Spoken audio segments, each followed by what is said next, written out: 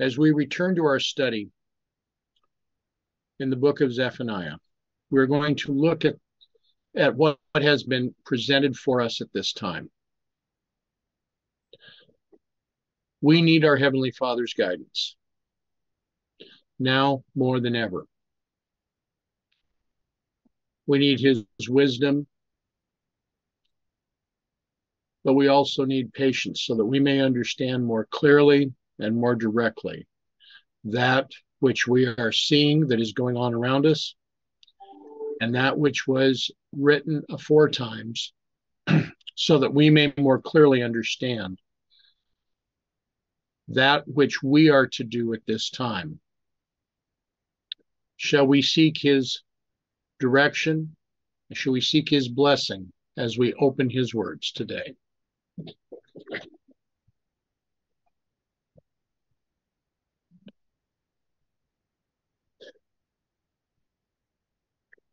Gracious Father in heaven, we come before you on this Sabbath day, and we thank you for the many blessings that you have provided. We thank you for the words of your prophets, for the direction and the guidance that have been given in years past. Help us now, Father. May our minds be open. May they be ready to receive your word. We have great need of you. It is only through our understanding of these words, of these warnings, that we may come into a closer relationship with you. We need truly to eat your flesh and drink your blood, as your Son has given to us, that this and in this manner we may become your children and may become guided by you, standing under the banner of Prince Emmanuel.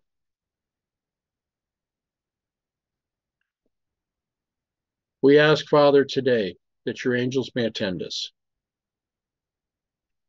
We ask today for the blessing of your Holy Spirit, that our minds may be enlightened. We have sinned, Father.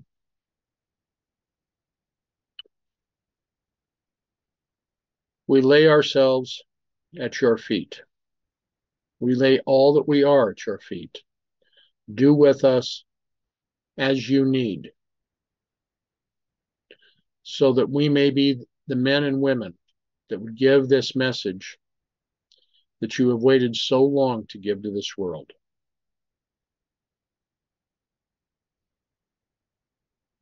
Direct us now. Be with us in all that you would have us to do. For this we thank you and we praise you in Jesus' name. Amen.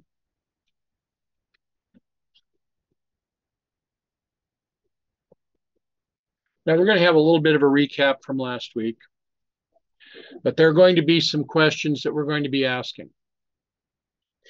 The one question that is going to be overriding, there is a passage that was written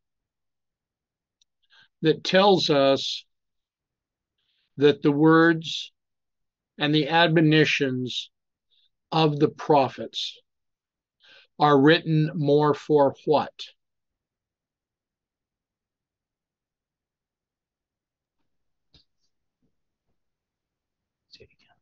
Our day. It's for theirs. Amen. It is written more for our time than for theirs. Two words. Pay attention.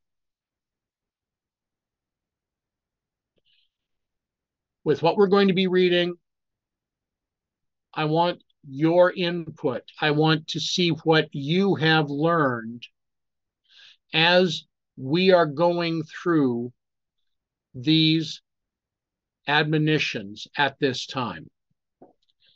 So, be aware. Disappointments you will have, but ever bear in mind that Jesus, the living, the risen Savior, is your Redeemer, your Restorer. He loves you, and it is better to share his love than to sit with princes and be separated from him. To be ranked with those whose gold cannot be counted, and yet be poor in the estimate of God and the heavenly angels, would be eternal loss.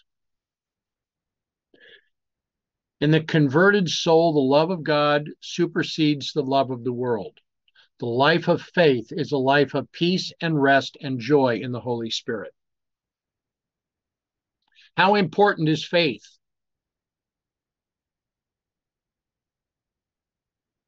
Consider that each day. Light, precious light, is shining forth from the cross of Calvary.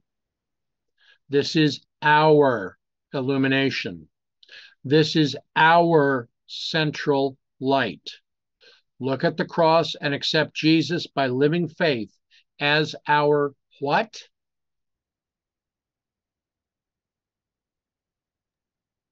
Righteousness. And power will be with you, for you will prevail with God as did Jacob. What kind of a promise is this? Salvational. It is more than salvational, is it not, brother? Yes. Here we are. We are told to look at the cross and accept Jesus by living faith as our righteousness. Righteousness by faith in Christ alone. And the promise is given that power will be with us and that we will prevail as did God with Jacob. Did Jacob struggle with God? Oh, yeah. Was he not accounted righteous because of that struggle?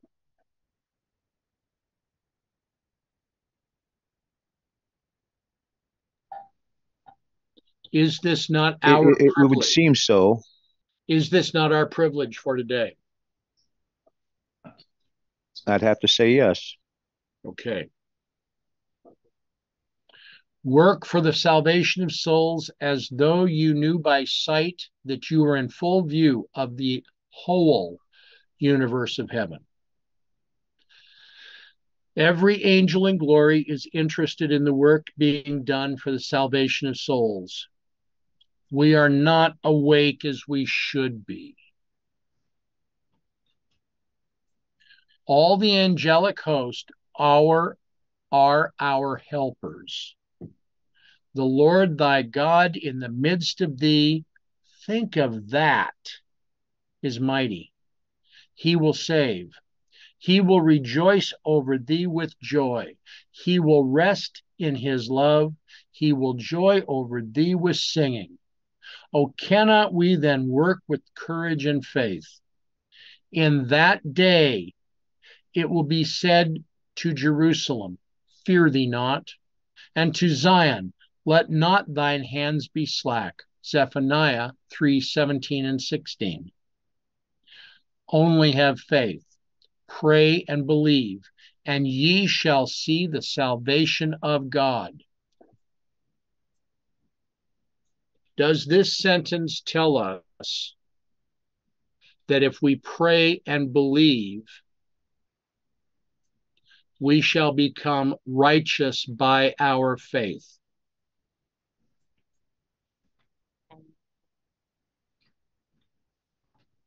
Yes. Okay.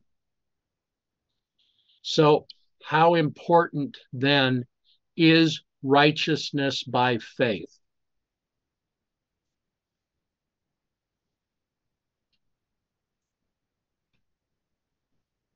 Critical. Exactly. It is salvational. It is critical. Our faith in Christ and the righteousness that he offers is eternal for us.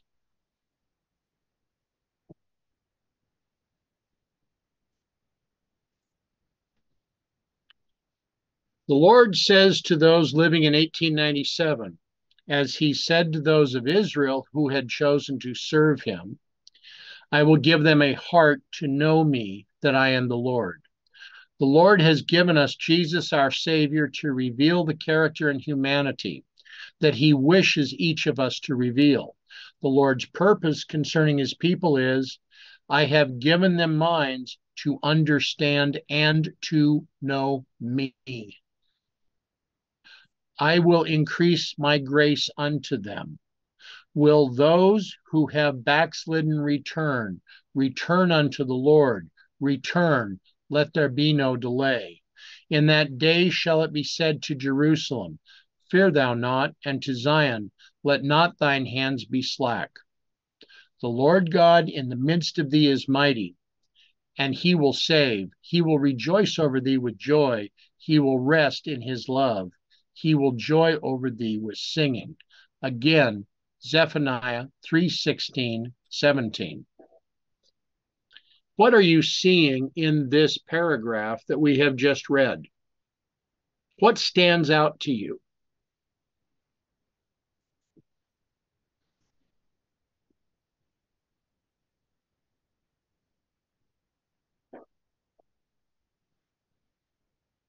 Oh, the Lord's purpose concerning his people is, I have given them minds to understand and know me. I will increase my grace unto them. Those things that stands out to me the most. Okay. What else is there, brothers and sisters?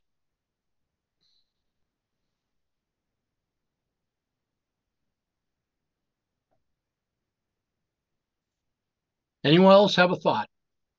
I see 3 returns, so it's like a 3-step returning process. Agreed. Excellent. Now, is there Good anything catch. else? Is there anything else, brothers and sisters?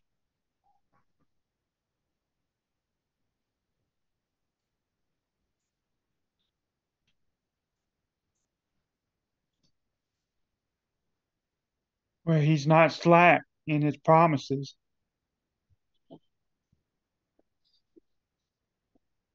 I agree.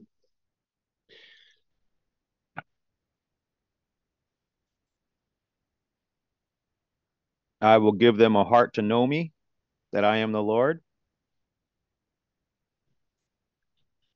Draw closer, brothers and sisters. What were the 2 words I said at the outset of today's presentation?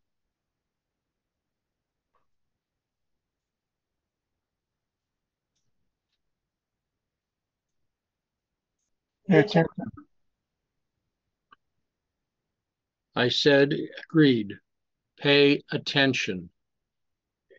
One of the things that Brother Theodore has been excellent in showing us,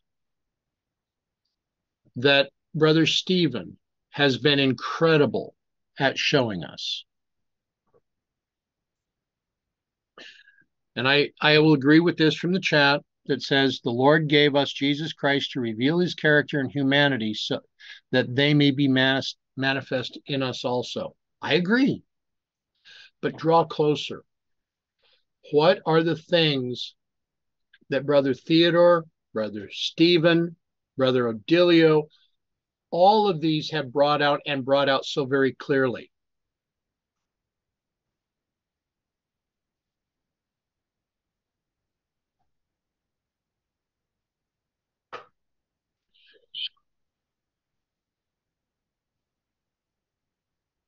As we said at the very beginning,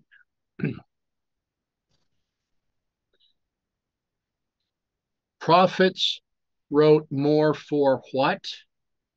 For our time. Than they did for theirs, right? Right. When was this documented? When was this document written? 1897. What year is this year? 2023. How many years have transpired since this is written? 26, 126 years. Oh, yeah. And this is a fractal of what? Mm,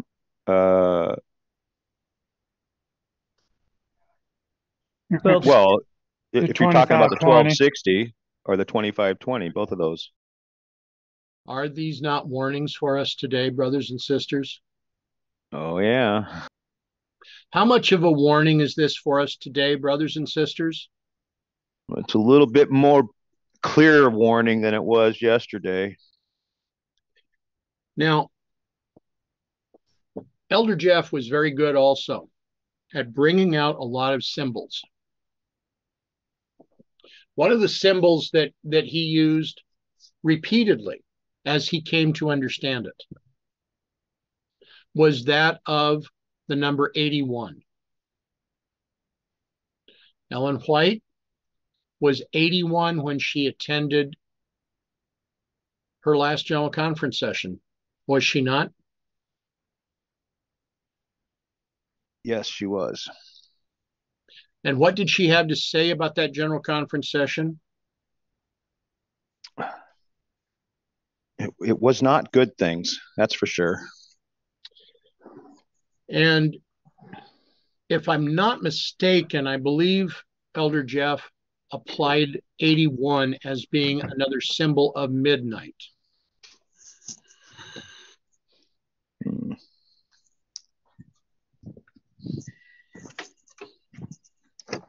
I'm checking. Okay.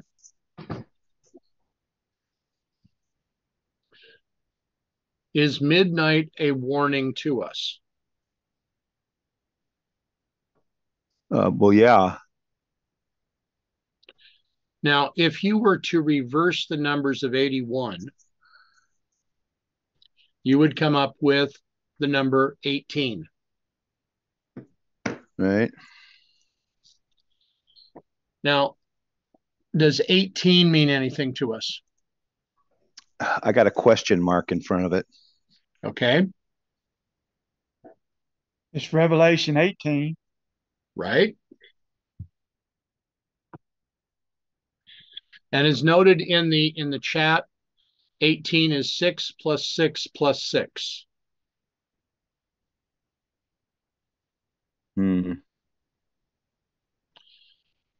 Brothers and sisters, I'm going to ask you this question. Is 18 a fractal of 180? Is Sure. 18? It could definitely be a symbol for it. Okay. As we've just established, this year is 2023, right? Right. What transpired 180 years ago?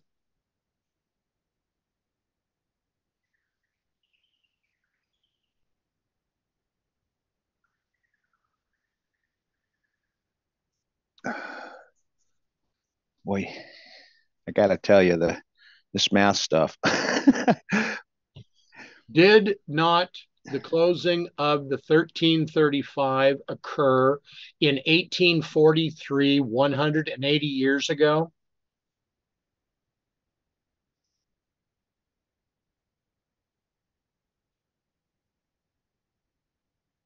Yeah, it's 1843 for sure.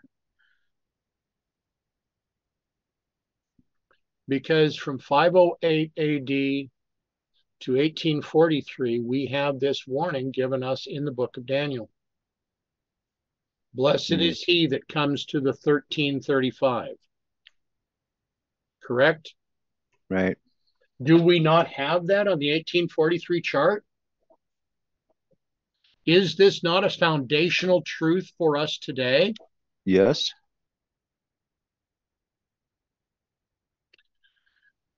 This warning of what the Lord says to those living in 1897 is now a warning to those living today in 2023.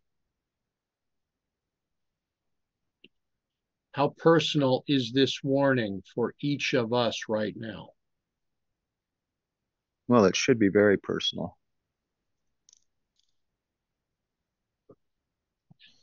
We have a double sign here, brothers and sisters. This is not prophecy. This is recognizing the time in which we are living. This is not saying that this will be some great future event. We're looking at the history.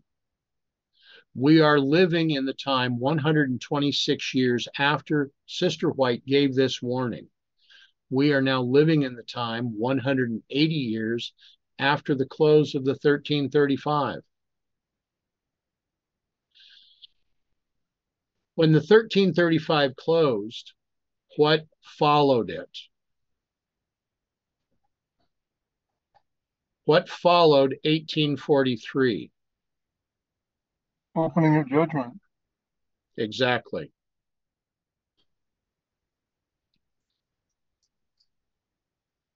We are living in a time where we need to be aware. We need to be careful of what we are doing.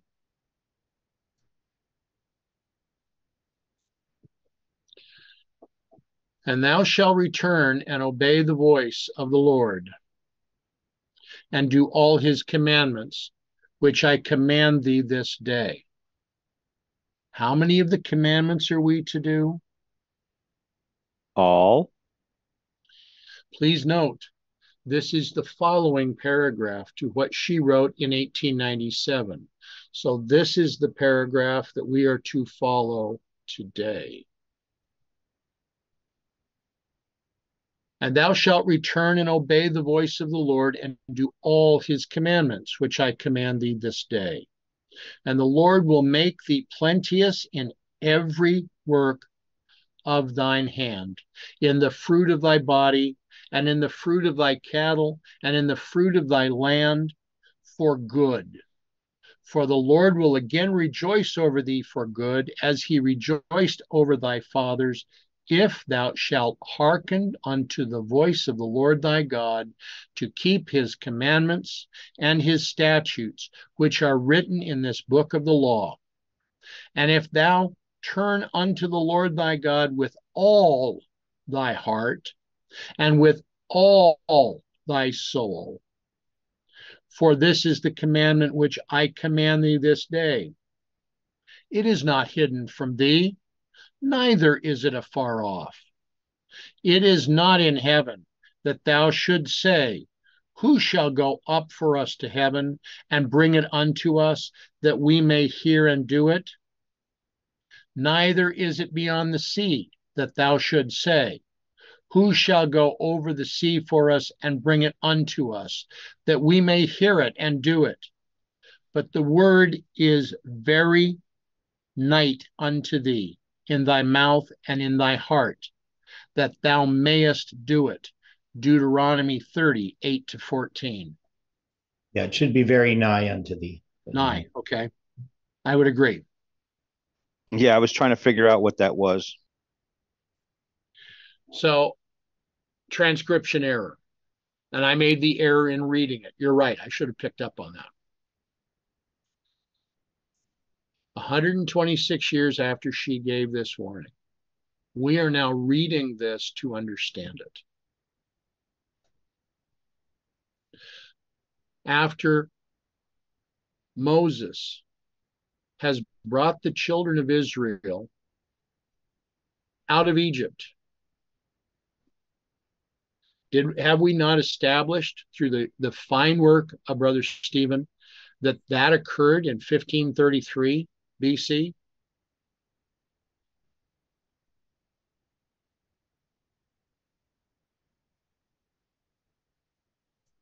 Is that not when yes, they... Yes. Okay. Yes. 1533, if we scramble it a different way, brings us again to 1335. We are standing and being prepared to come away from the teachings of the world, to be prepared to do all of God's commandments, to be blessed as those that were promised in Leviticus 26. Because we are turning away from the curses, we are looking to be benefited by the blessings. The only way that this is going to happen is if we are willing to do all of his commandments.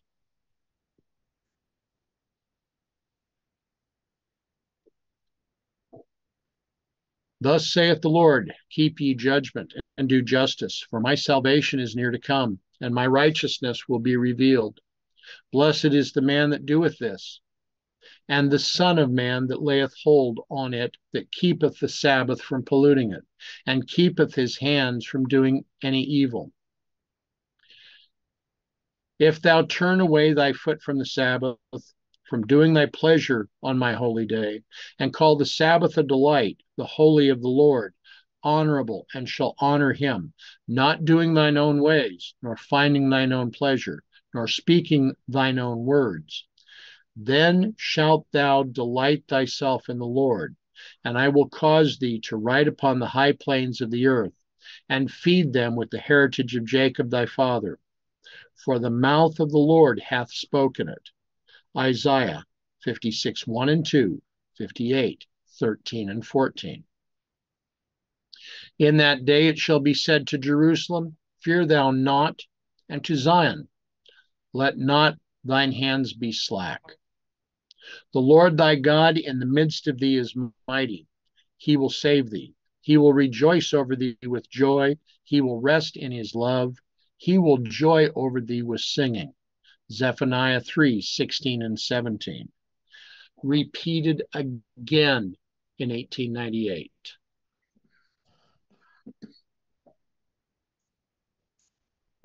You can see that the greatest interest upon this earth are the people of the Lord, his church. Is this referring strictly to the corporate church?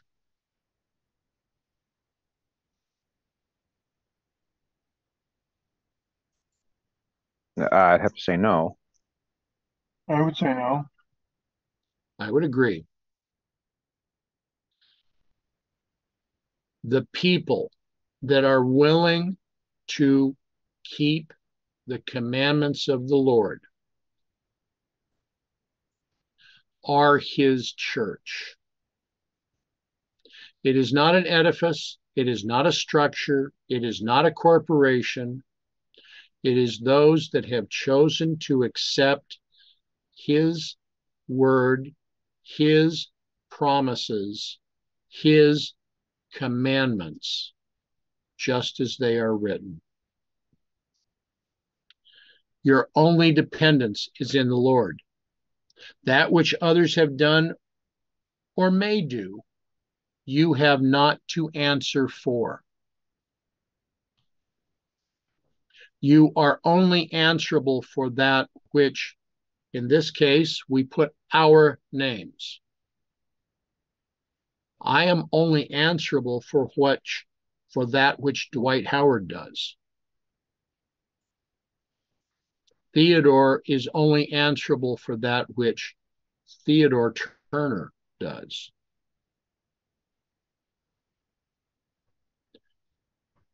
Others are answerable only for what they do.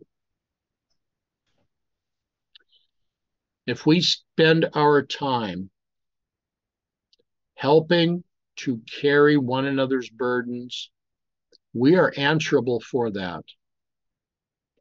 But if we are spending our time tearing apart others, casting them out, calling them a Judas, those are answerable for those actions. May that not be said of us. May we be willing to carry one another's burdens, to help lift up others, to help them grow in faith. The word of the Lord in Zephaniah is positive.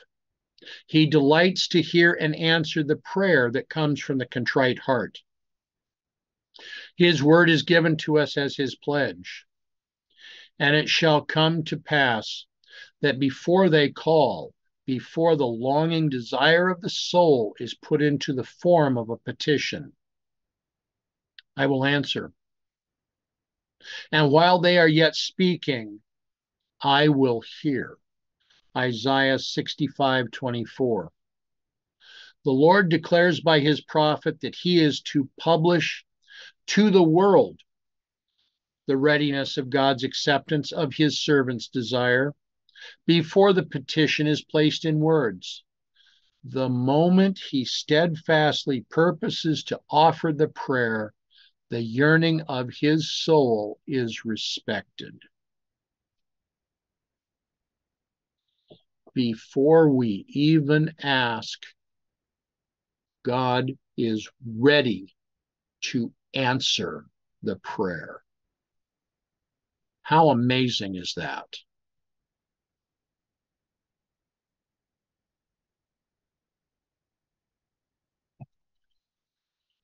When Christ's ambassadors present the gospel in its simplicity and the hearers respond to the word presented, nothing is more gratifying to the heart of infinite love than for these souls to come to him confessing their sins and giving expression to their faith. He delights to impart to them his righteousness. Righteousness by faith alone. And angels rejoice when they see hearts opened to receive the communication of light and pardon and love. When thanksgiving arises from human hearts, heavenly beings take up the song of praise. The prophet Zephaniah represents the joy of Christ over the salvation of a lost soul. The Lord thy God in the midst of thee is mighty. He will save. He will rejoice over thee with joy. He will rest in his love. He will joy over thee with singing. Zephaniah 3:17. Mrs. White repeated this over and over again.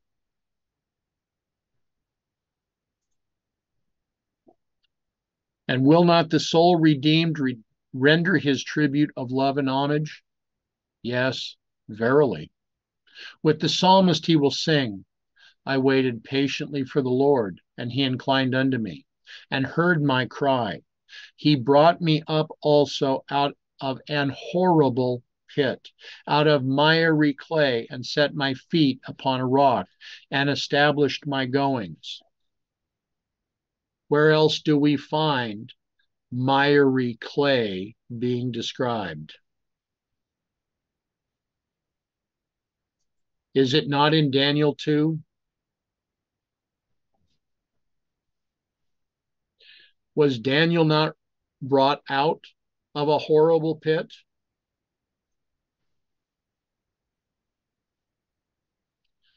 Many of us, in the ways that we have lived our lives, have found ourselves in a horrible pit, one that we can't extract ourselves from. Yet Christ is willing to bring us out of that type of a pit. I know in my life that there have been times that I have found myself in just that type of a pit, where I have experienced that Christ is showing his, not only his willingness, but his ability to bring us out of that pit. And he hath put a new song in my mouth, even praise unto our God. Many shall see it and fear, and shall trust in the Lord. Blessed is that man that maketh the Lord his trust, and respecteth not the proud, nor such as turn aside to lies. Many, O Lord my God, are thy wonderful works which thou hast done, and thy thoughts which are to usward. They cannot be reckoned up in order unto thee. If I would declare and speak of them, they are more than can be numbered. Psalm 40, 1-5.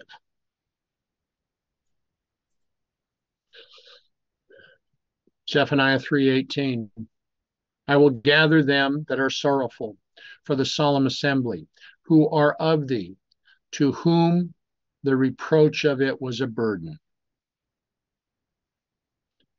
Behold, at that time I will undo all that afflicted thee, and I will save her that halteth, and gather her that was driven out.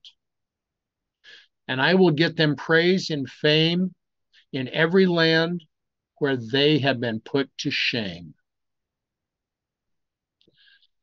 The promise in the alternate reading is that we are to behold, at that time I will undo all that afflicted thee, and I will save her that halteth, and gather her that was driven out, and I will set them for a praise and fame in every land of their shame.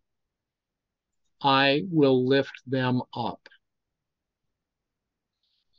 When we are seeing this in this book of Zephaniah, when it is said that I will save her that halteth, is this not his people, his church, that speaks with stumbling tongue, that halts, that doesn't always walk well? And has not the church of God in many ways and in many places been driven out from communion with other brothers and sisters? Did we not see this in 2012 in Newport? 10 years ago, 11 years ago now.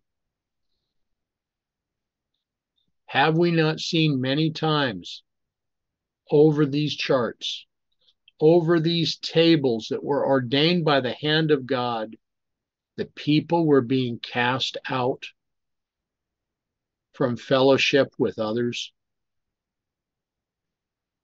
And is God not promising here that he will lift these up? That they will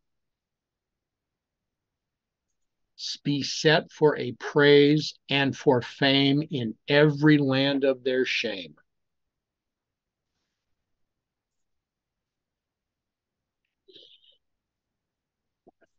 At that time I will bring you again, even in the time that I gather you. For I will make you a name and a praise among all the people of the earth when I turn back your captivity before your eyes, saith the Lord.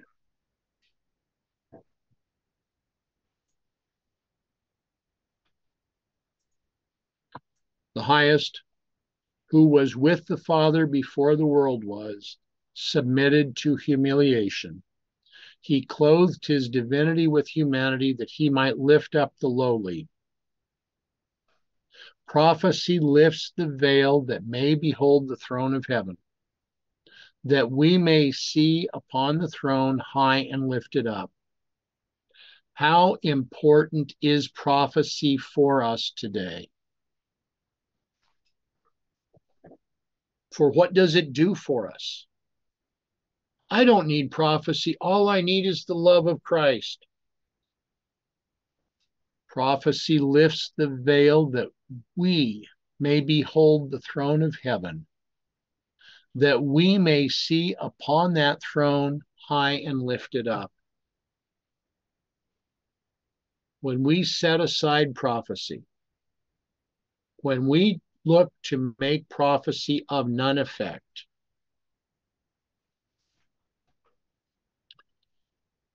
are we not forfeiting our title to heaven?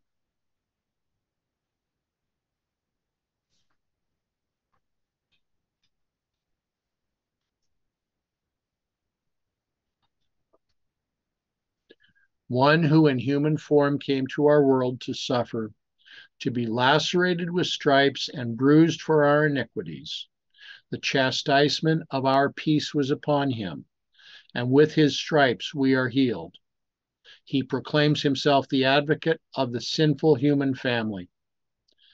Before all the universe of heaven, the Lord of glory suffered in human form, that his love, as a mighty helper, might flow in rich currents to all suffering human beings. He cried out in his agony. He poured out his life on the cross for the one lost sheep.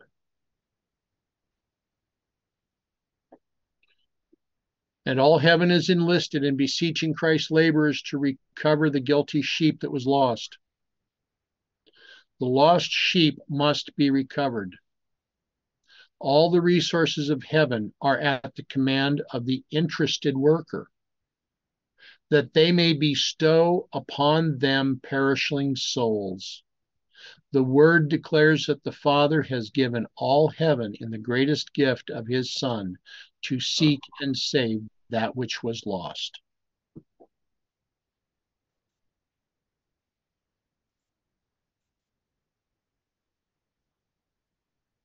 The gift has been given, yet how many are willing to truly accept it? What was the words of the Savior? If you love me, how does that finish? Keep my commandments.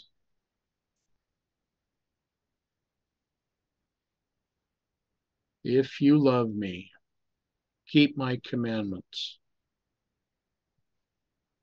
How many are there today that are so vocal at professing their love of Christ, but refuse to keep his commandments?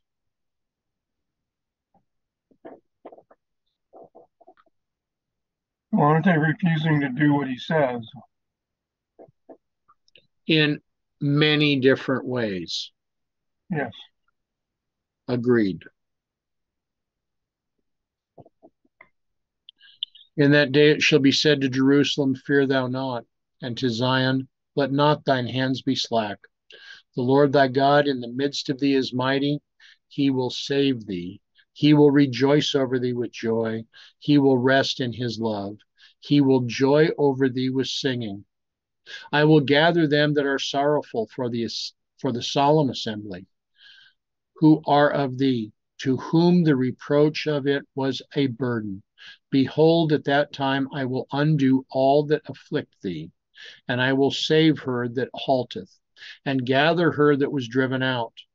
And I will get them fame and praise in every land where they have been put to shame.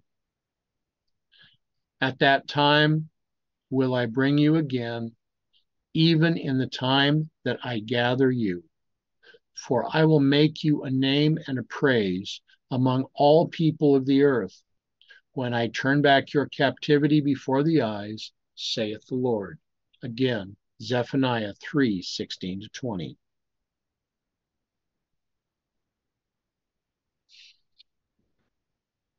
The cross, the cross. It is set up that we may understand and know the only true God and Jesus Christ, whom he has sent. It tells us of the depth and breadth of infinite love, the greatness of the Father's love. It reveals the astonishing truth that God the Father gave himself in his Son, that he might have the joy of receiving back the sheep that was lost.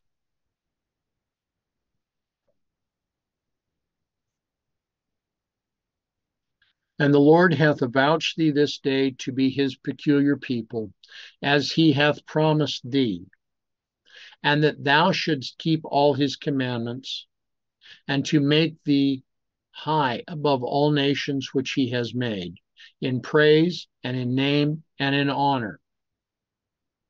and that thou mayest be a holy people unto the Lord thy God, as he has spoken. Deuteronomy 26:18 and 19. When God makes a people high above all nations, note well that he does so in praise, in name, and in honor. And that which thou mayest be a holy people unto the Lord thy God, as he has spoken. Here again, 3 steps with a 4th. Does this not prefigure Revelation 14 and Revelation 18? God accepts us that in true praise we may glorify his wisdom and his majesty in a world of apostasy and idolatry.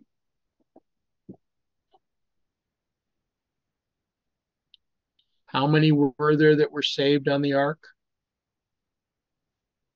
8. Out of untold millions and possibly billions of people that were on the earth at that time.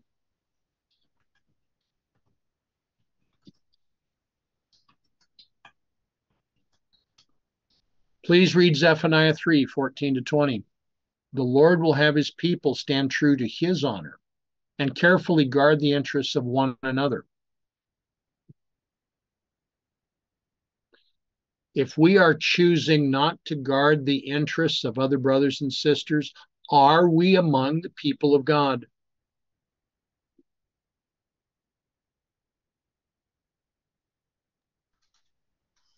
I'm sorry, a question again, please? If we are not willing to guard the interest of other brothers and sisters, are we then among the people of God? Are we then standing true to the honor of God's character? We are not. Amen. It is incumbent upon us, brothers and sisters, that we carefully guard the interests of one another.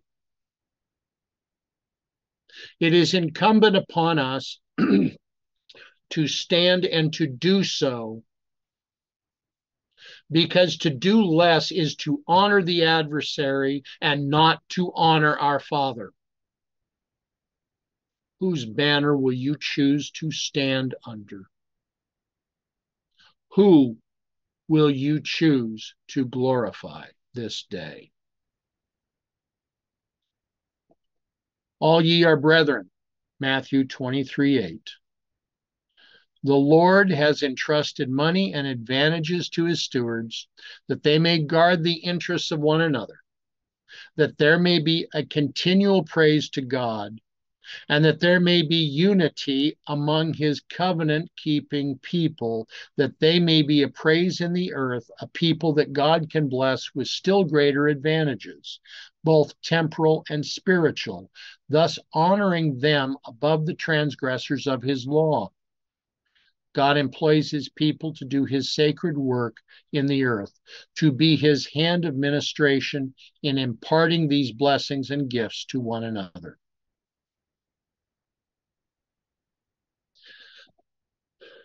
If we are not willing to guard the interests of one another, we are not showing continual praise to God. When we are not unified, we are not able to show the praise of God in the earth. God is then unable to bless us.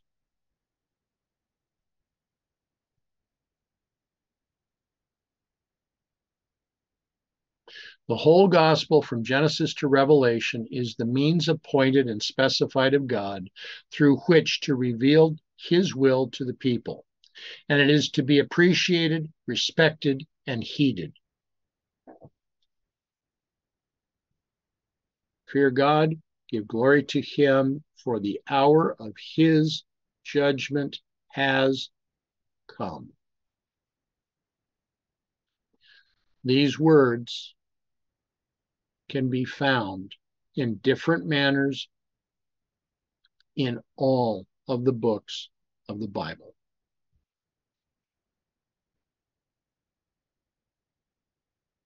Human agencies are the hands of heavenly instrumentalities, for heavenly angels employ human hands in practical ministry. Imagine that. The angels are employing human hands in practical ministry.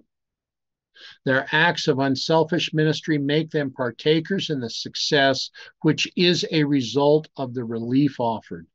This is heaven's way of administering saving power.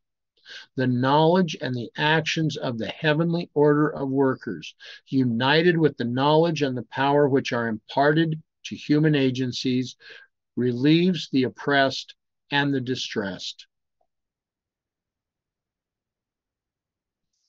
The very angels who, when Satan was seeking the supremacy, fought the battle in the heavenly courts and triumphed on the side of God, the very angels from their exalted position shouted for joy over the creation of our world and over the creation of our first parents who were to inhabit the earth, the angels who witnessed the fall of man and his expulsion from his Eden home, are most intensely interested to work in union with the fallen redeemed race in the development of that power which God gives to every man who will unite with heavenly intelligences to seek and save the human beings who are perishing in their sins. Can this be done without unity? Evidently not. If men will become partakers of the divine nature and separate selfishness from their lives, special talents for helping one another will be granted them. If all will love as Christ has loved, that perishing men may be saved from ruin, oh, what a change would come to our world.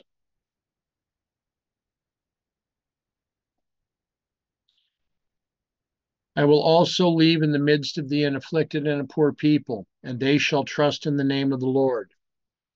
The remnant of Israel shall not do iniquity, nor speak lies. Neither shall a deceitful tongue be found in their mouth. For they shall feed and lie down, and none shall make them afraid. Sing, O daughter of Zion. Shout, O Israel. Be glad and rejoice with all the heart, O daughter of Jerusalem. The Lord hath taken away thy judgments. He hath cast out thine enemy. The King of Israel, even the Lord, is in the midst of thee. Thou shalt not see evil any more. In that day it shall be said to Jerusalem, fear thou not, and to Zion, let not thy hands be slack. The Lord thy God in the midst of thee is mighty. He will save. He will rejoice over thee with joy. He will rest in his love. He will joy over thee with singing. Zephaniah 3:12-17. What a representation is this? Can we grasp its meaning? I was in a conversation this week with a sister that is heartsick over a situation that was going on within her church.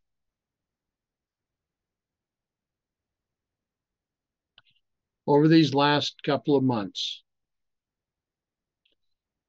she was having to observe that great emphasis was being placed upon having a tree placed upon the platform of the church, decorated as the world would decorate it. That much was being said about the holiness of the season of the 25th of December.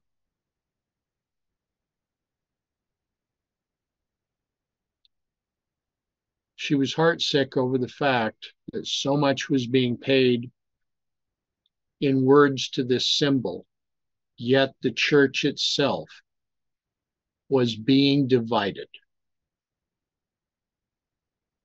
And that there were being those that were being asked to remove themselves from the church. God is ready to bless us. He is willing to bestow upon us gifts that we have no concept about.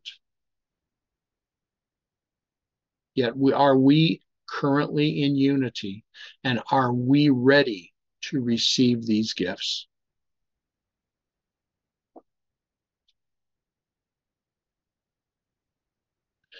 I will gather them that are sorrowful for the solemn assembly, who are of thee, to whom the reproach of it was a burden.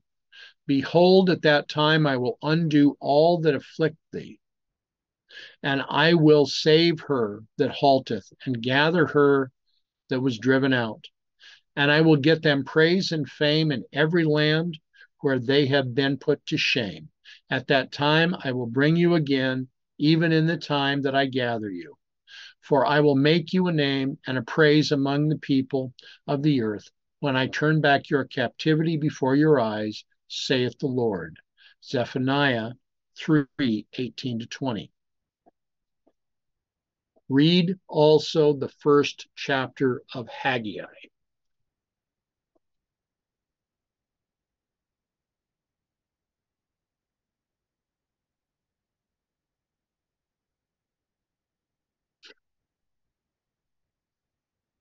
Okay, brothers and sisters, shall we now accept and look quickly at this that Mrs. White has stated, that we need to read also the first chapter of Haggai?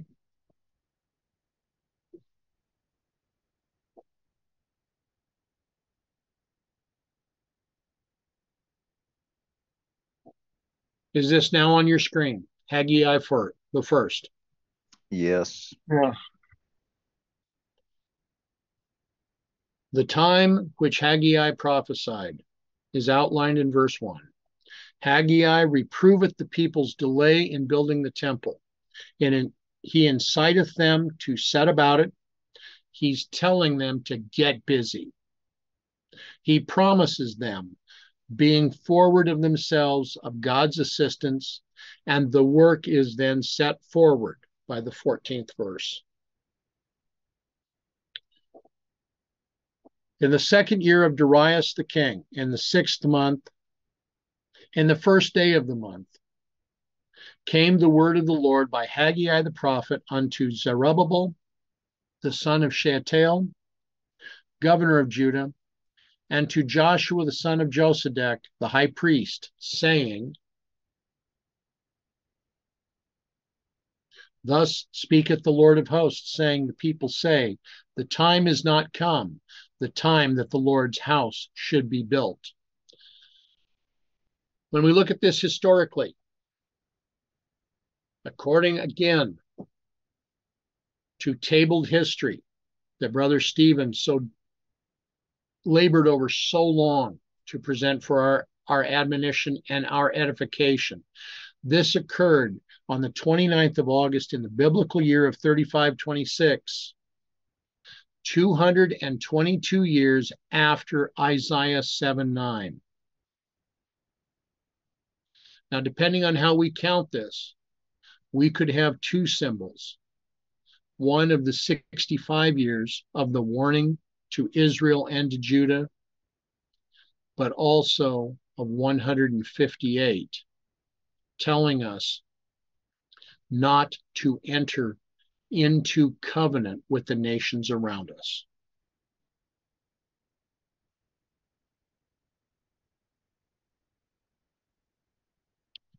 Thus speaketh the Lord of hosts, saying, this people say, The time is not come, the time that the Lord's house should be built.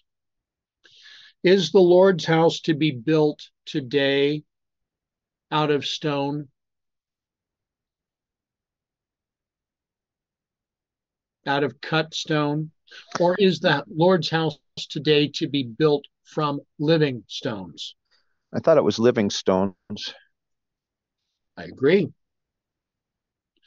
How can we build a house, a temple for the Lord, if the living stones are not in unity? Well, the structure would crumble.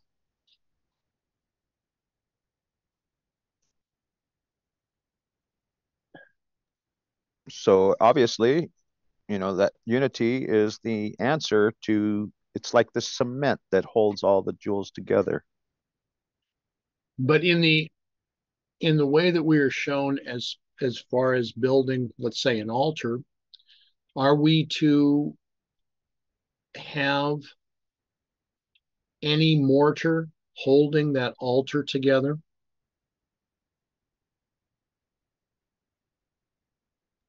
No, I don't think so. It was stone upon stone. Okay. This is the way we are to be in unity, each stone fitting with another. Yeah, but also those stones weren't to be hewn. Those stones that were used in the temple or inside that the wilderness were unhewn stones. Right? For the temple. We also have unhewn stones for the altar. Right. Then came the word of the Lord by Haggai the prophet, saying, Is it time for you, O ye, to dwell in your sealed houses, and this house lie waste? Now therefore, thus saith the Lord of hosts, set your heart on your ways. Consider what you are doing. Ye have sown much, and you bring in little. You eat, but you have not enough. You drink, and you are not filled with drink. You clothe you, but there is none warm. And he that earneth wages to put into a bag with holes. He that earneth wages earneth enough and puts it into a bag that is pierced through. What else do we see here?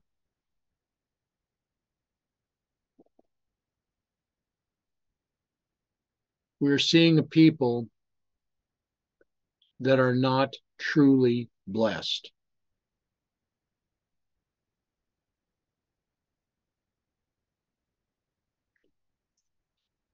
Nothing can do us real good without the blessing of God.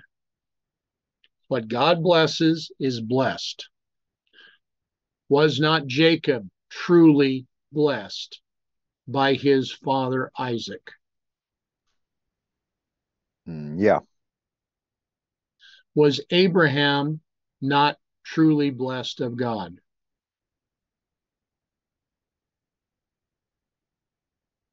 Was he not an example to all of those nations around him? You said not blessed by God? Was he not truly blessed of God? Oh, yeah. Therefore, a little that a righteous man hath is better than the riches of many wicked. Psalm 37:16. The little with the blessing of God is more efficient, and it will extend farther. The grace of God will make a little go a great ways. When we devote ourselves to the affairs of the kingdom of God, he will mind our affairs. The word of God says of them who devoted their interest solely to their own affairs, you have sown much and bring in little. Ye eat, but you have not enough. Ye drink, but you are not filled with drink. You clothe yourselves, but there is none that is warm. And he that earneth wages to put into a bag with holes. When God smiles upon our efforts, it is worth more than any earthly income.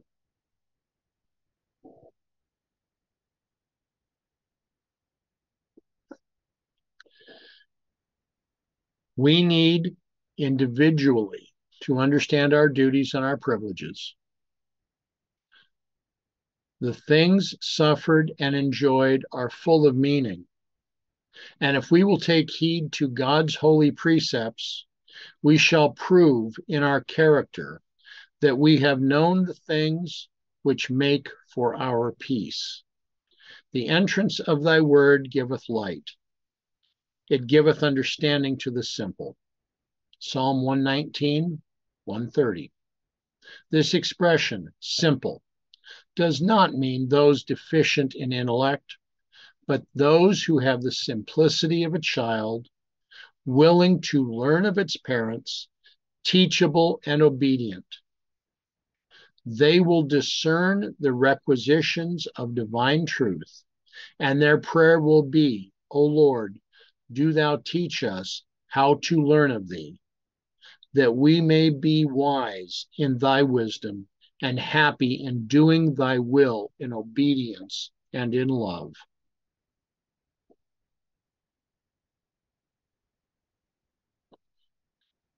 The end of all things is at hand, and iniquity abounds, because men have transgressed the law and broken the everlasting covenant given on condition of obedience, and because of continual transgression.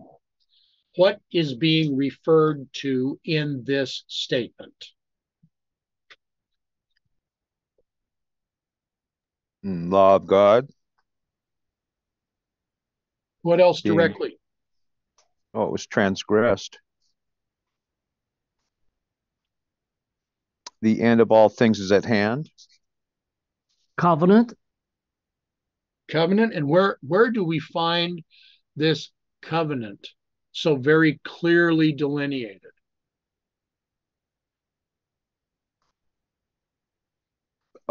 The Ten Commandments, or is that what you're? Do we not find a good explanation, a very good explanation of breaking the everlasting covenant that was given on condition of obedience and the continual transgression when we refer to Leviticus 26? Well, yeah. If we are here and wish to continue in continual transgressions, then we are accepting the continual curse.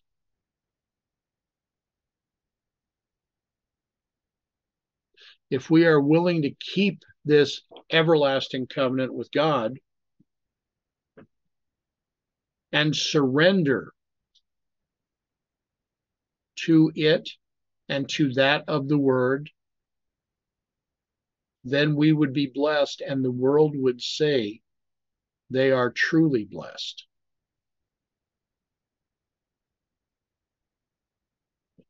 This is why I find it so very interesting that when Leviticus 26, with its blessings and curses, the 7 times, when this is being rejected, the ongoing curse is being accepted.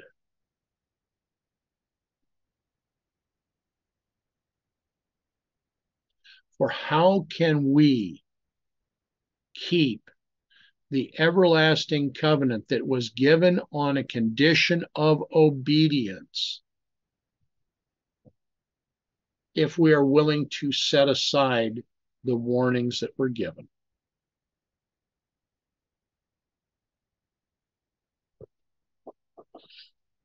She continues, Isaiah 59, Ezekiel 20 verses 12 and 18, Amos 5, 11 through 20, Micah 6, 6 to 15, Haggai 1, 5 and 6, Hosea 6, 1 to 11, and 8, 12 to 13, Joel 1, 2 to 7, and 11 to 20. There we have the prophecies of the state of our world just prior to the second coming of the Lord thy God. The world will become more and more under the sway of seducing spirits as they turn away from God and his righteous government. Men professing godliness will indulge their own traits of character. Unless they are conscientiously under the control of God, they will become self-indulgent and self-centered.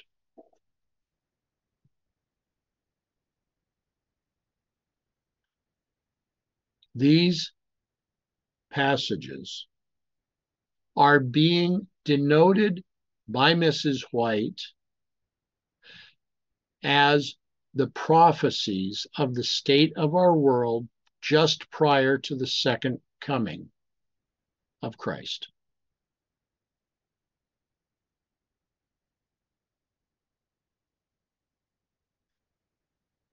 Brothers and sisters, when we conclude our meeting today, there will be sent out a document with all of these passages, all of the different verses that the translators use to support their understanding of the passages, all of the alternate readings, all of the variant Hebrew.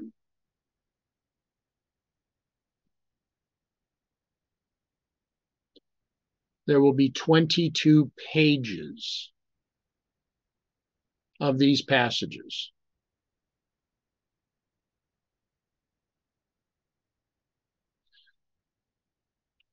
This will form your assignment for our meeting this next week.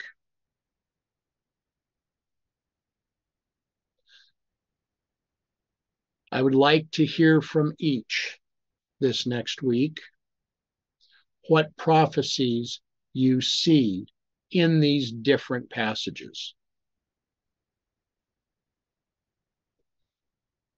As we have already read, if we are not willing to study the prophecies, we will not come to know Christ. Each of these prophecies are showing us what will be happening in the world, that which we are to avoid. Each of these prophecies give us a clearer and clearer picture of that which we need from Christ our Savior, that we need by faith to understand. Thus saith the Lord of hosts, consider your ways. Go up to the mountain and bring wood and build the house, and I will take pleasure in it, and I will be glorified, saith the Lord.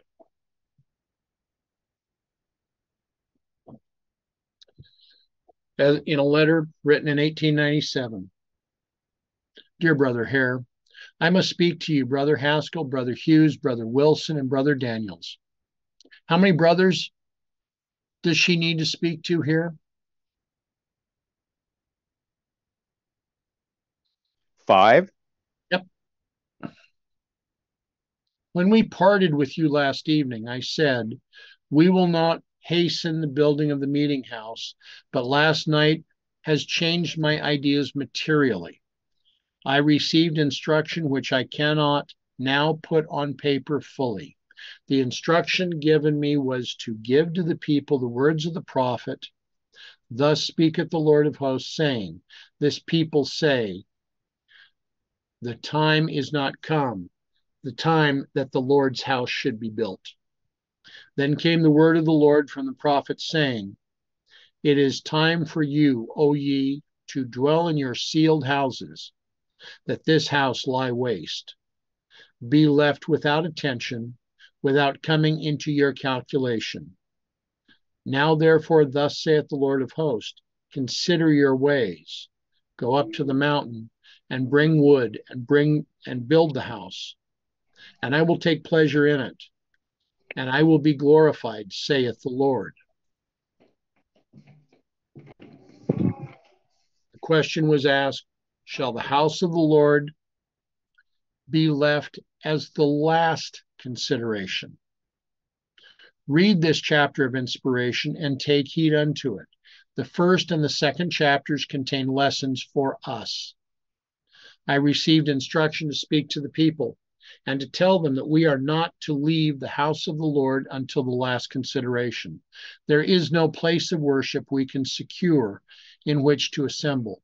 In the cities, halls can be obtained, but the place in which we worship is becoming too small for us. This is not according to the will of God. Our first consideration should be to build a house for the Lord. As we've already discussed, we are to build that house for the Lord from living stone. The only way that this can be done is by the clear, simple explanation of the prophecies, so that all may come to understand and see Christ as God has given him to us.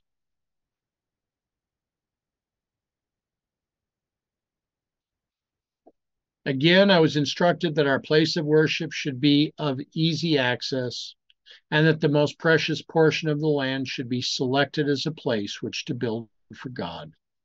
The question was asked, have you shown proper respect for the master? Have you shown the eloquence of true politeness toward God? Consider here, have you shown the eloquence of true politeness toward God?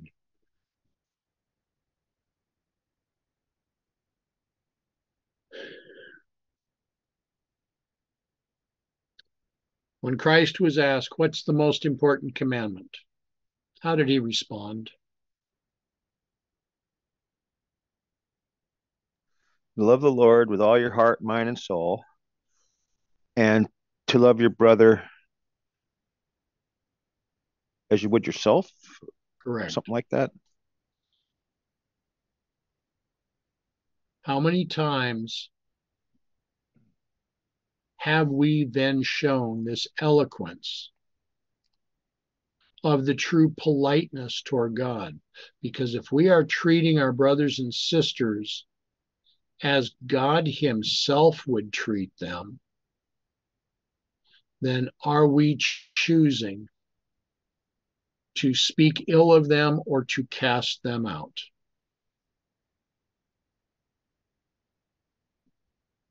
Well, that it wouldn't equate. No, it doesn't. Can you rephrase that, Brother Dwight? Can you say that again? Are we not to treat our brothers as God himself would treat them? Are we not to look upon their situation as requiring of us our compassion and our assistance to lift them up? For is this not what God would have us to do? Amen. He is the one from whom all your blessings flow. You have not any good thing but that which comes from God. You cannot worship God in a correct manner where you are now. You cannot bow before him in a suitable position. Build a house for God without delay. Secure the most favorable location. Prepare seats that will be proper for a house of God. Written 17th of August, 1897, published entirely in 13 manuscript releases, 355 to 358. You looked for much, and lo, it came to little. And when you brought it home, I did blow upon it, or blow it away. Why, saith the Lord of hosts? Because of mine house that is waste, and ye run every man unto his own house. The last great day will reveal to them and to the whole universe what good might have been done had they not followed their selfish inclinations and thus robbed God in tithes and offerings. They might have placed their treasure in the bank of heaven and preserved it in bags that wax not old. But instead of this, they expended it upon themselves and their children, and seemed to feel afraid that the Lord would get any of the money or of their influence, and thus they met with eternal loss. Let them contemplate the consequence of withholding from God. The slothful servant who put not out his Lord's money to usury loses an eternal inheritance in the kingdom of glory.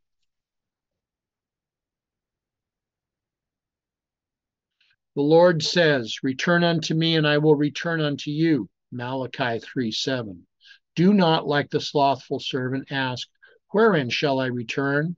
Wherein have I robbed thee? God has laid out the truth plain and clear before everyone who has embezzled his Lord's good.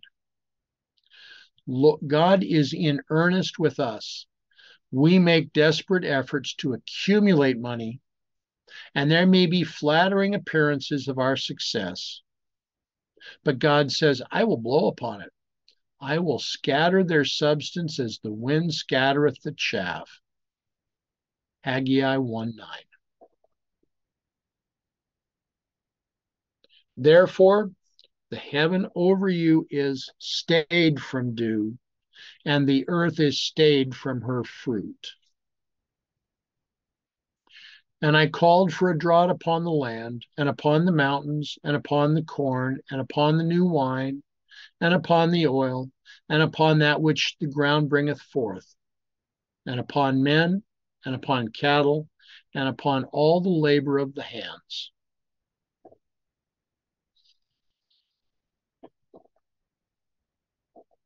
A striking illustration of the results of selfishly withholding even free will offerings from the cause of God was given in the days of the prophet Haggai.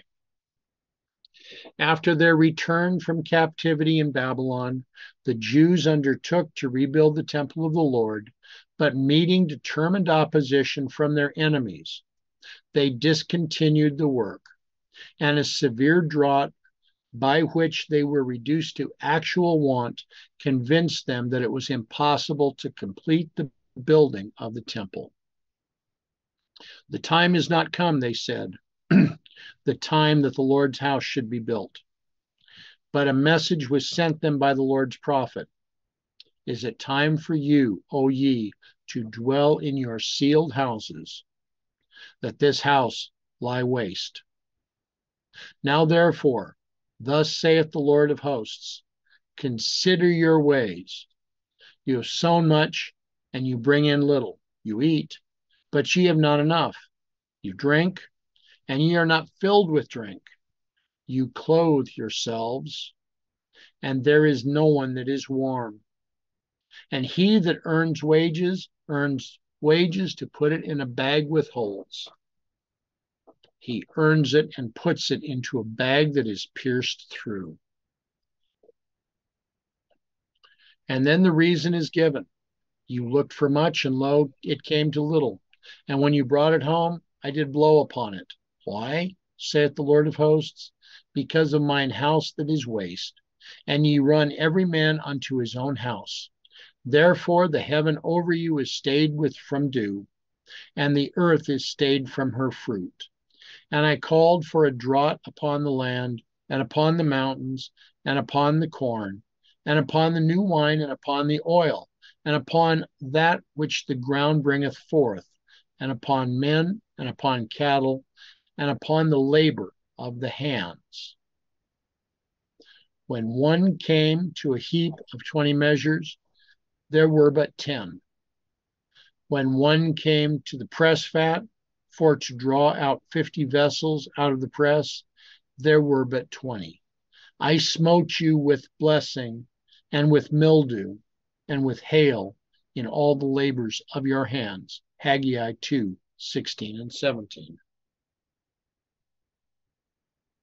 Roused by these warnings, the people set themselves to build the house of God.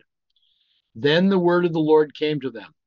Consider now from this day upward, from the 24th day of the 9th month, even from the day that the foundation of the Lord's temple was laid, from this day I will bless you.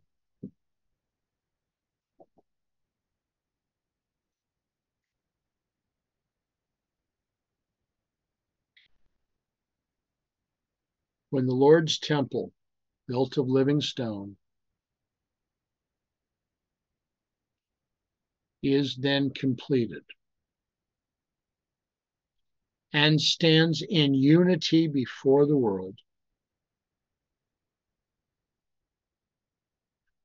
then the Lord will bless.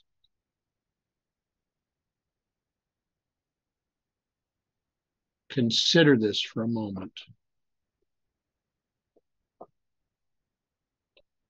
Says the wise man, there is that scattereth, yet increaseth, and there is that withholdeth more than is meet, but intendeth to poverty. Proverbs 11:24. And the same lesson is taught in the New Testament by the Apostle Paul. He which soweth sparingly shall reap also sparingly. He which soweth bountifully shall reap also bountifully. God is able to make all grace abound toward you, that ye, always having sufficiency in all things, may abound to every good work. 2 Corinthians 9:6-8. God intended that his people Israel should be light bearers to all the people of the earth. In maintaining his public worship, they were bearing a testimony to the existence and sovereignty of the living God. And this worship, it was their privilege to sustain as an expression of their loyalty and their love to him. Are we any different today than were the people of the children of Israel at the time in which this was written? Yeah, I don't think so. Written for our admonition.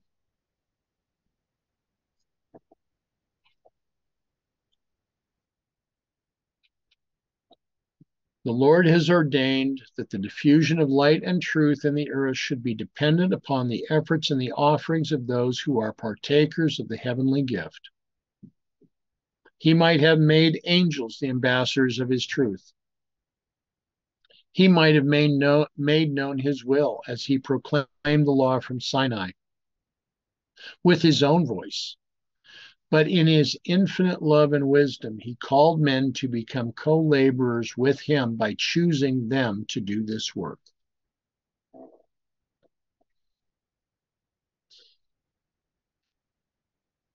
We are being given an opportunity to be united with other brothers and sisters, to being prepared to give a message that is going to lighten this earth with the glory of God, to lighten this whole earth with the glory of God. It's not for the accolades of man that this is done. It's not for the words of the world, for the approval of those. This is not some politically correct speech. This is a cutting speech. This is one that exposes sin. that goes right to the heart of the person.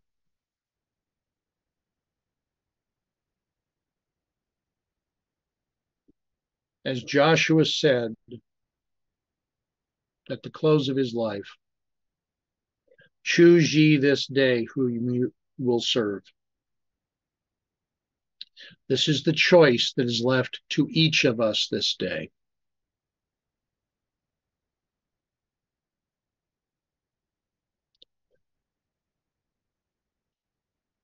Any thoughts or questions with what we have been covering today?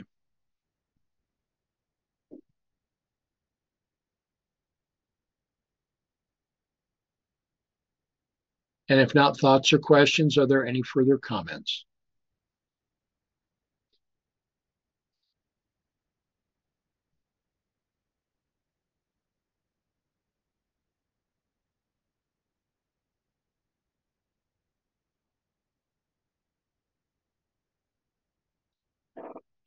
Then let us close with prayer.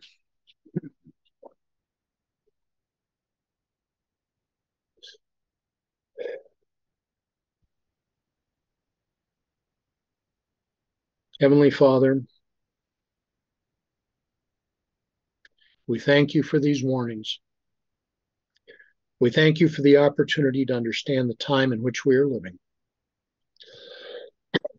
We thank you for the opportunity that we have, that we may confess our sins to one that is faithful and just, that has offered his righteousness in place of our filthy rags. We ask now for your guidance. Direct our steps through this day. Direct our words, direct our thoughts, so that all may be done for your glory.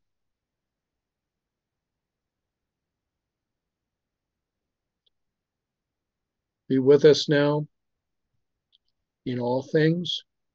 Show us that which we need to learn. For this we thank you, and this we praise you. In the name of Jesus, amen. Amen.